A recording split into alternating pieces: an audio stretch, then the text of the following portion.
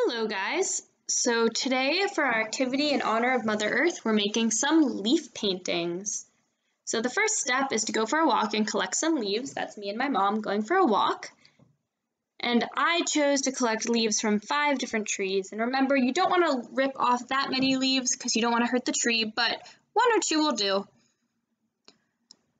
And this was also really nice because it was a sunny day and I got to explore my neighborhood a little, and there are so many different sizes of leaves, different textures, colors.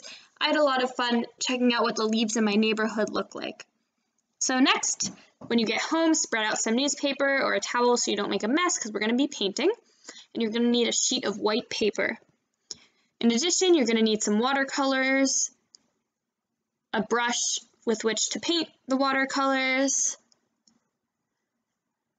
and you're also going to need some water in order to clean off your brush. And just in case you make any messes or need to pat your brush dry, a paper towel. Last but not least, you need the leaves that you collected earlier. So I'm going to take those out of the bag, all 5 different kinds of leaves. As you can see, when they're laid out next to each other, they really do look quite different.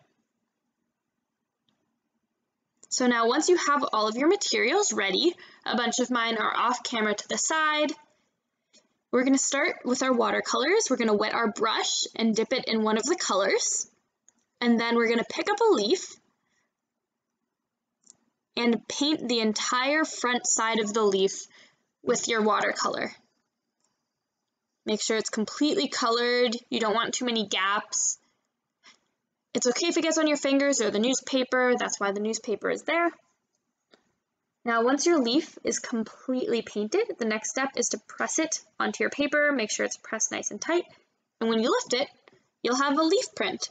So I'm washing my brush off, changing to a different color, and I'm going to repeat this step, painting my leaves and pressing them down on the paper wherever I want for all of my leaves in whatever design until I have a full page.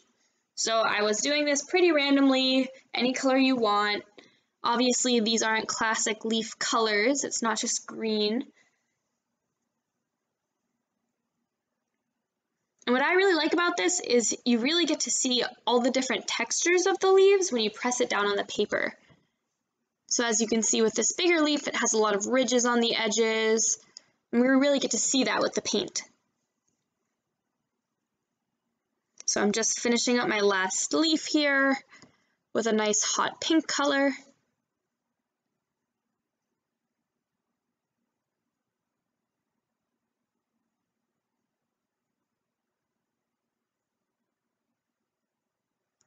So once that's all done, it's time to decorate the rest of your page.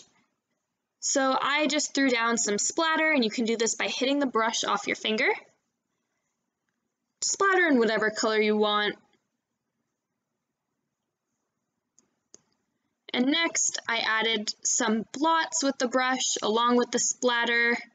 It kind of happened accidentally, to be honest, but I kind of liked it, so I added some more. You can also add some swirls. You just don't have to do splatter, so I added some brown swirls in there. Maybe that's a branch.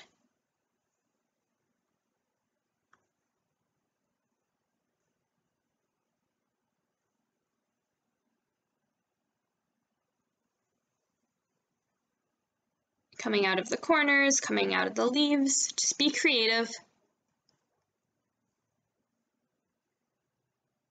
You can even add some thicker lines. I demonstrated one in the top corner. And that's it. You have completed a leaf painting. And I think these are really beautiful and very personalized, and I want you to be as creative as possible.